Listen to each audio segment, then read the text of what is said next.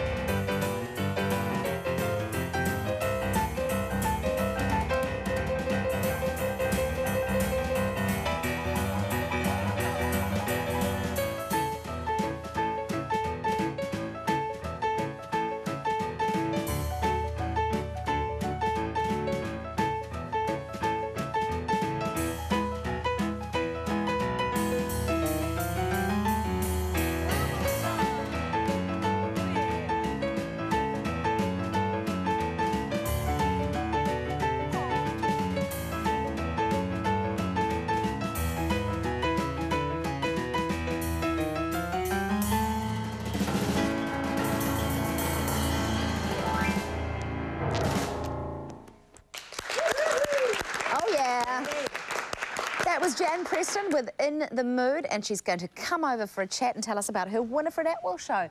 Lovely to have you back on Hi, Sarah. Good morning couch. I am great. Yeah, good, yeah. And what a brilliant idea to bring this show back to New Zealand, because it was a huge success. It was a couple of years ago that you were here?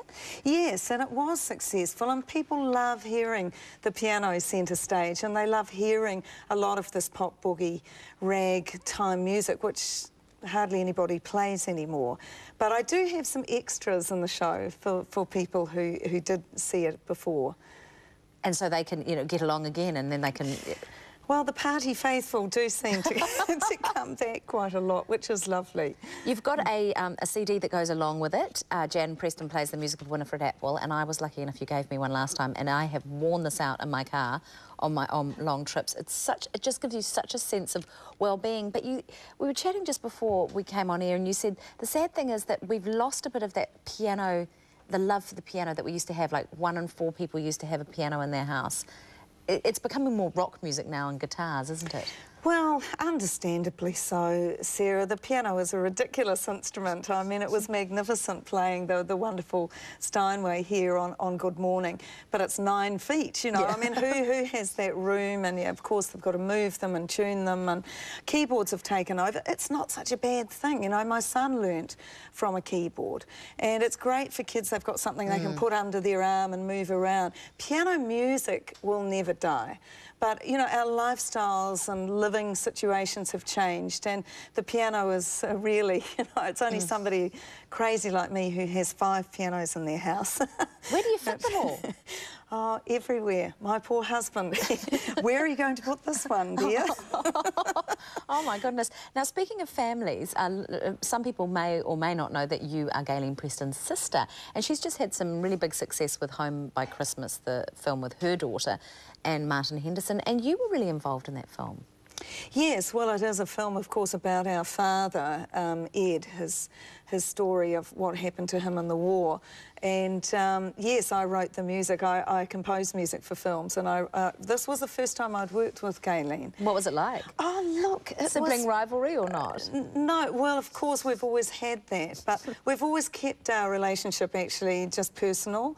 We've never worked together, probably because we were scared of, you know, falling out, I guess, as can happen.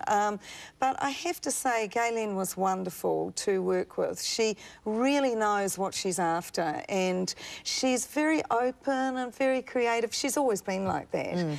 And I loved the film, and I loved having that opportunity to write music for it. I mean, in a way, I was in quite a pressurised situation because, you know, everybody said, oh, it must have been great writing music for a film about your father, but you know, you're under a lot of kind of pressure to get the music right, and even more so in that situation where, you know, my father's going to come back from his grave and say, that wasn't very good.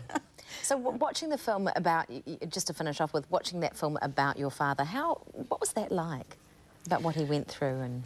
Well, I think Tony Barry was absolutely remarkable playing my father Ed, and I actually suggested him for that role. He's Australian, and he was acting in a film that I was working on at the time. He got my father down so brilliantly, and we're thrilled that, of course, just recently he won Best Actor, and deservedly so. I don't think there's a second Sarah in that film where you don't look into that old man's eyes and believe that he is remembering what happened to him. It's an extraordinary acting performance, and Gayleen and I said we'll have to go into counselling.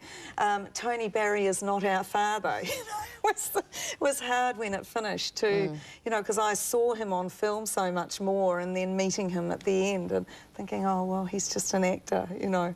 But no, it's a great tribute to our father, who was the most gorgeous man, as anybody that's seen the film can bear testament to. Well, let's just get back to you, why you're here in New Zealand, because we've got a couple of photos of Winifred Atwell, because she actually herself, there she is at the piano. She was originally from Trinidad and Tobago, born there, and you said that, what was her name? She was... Her real name was Una Winifred Atwell, from Tunapuna, which was a small suburb of Trinidad.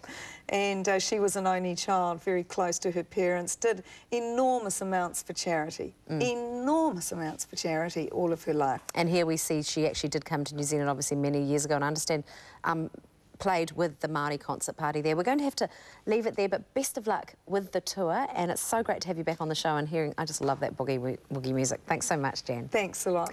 And Jan is touring the life and music of Winifred Atwell. Please see our website for more details, and we have 3 double passes for Jan's Wellington show at the St James Theatre. It's this Sunday to give away. Just tell us where Winifred Atwell was born. Enter online and follow the links in our competition area. Now remember, travel isn't included in this prize, so you'll have to get your own way to Wellington.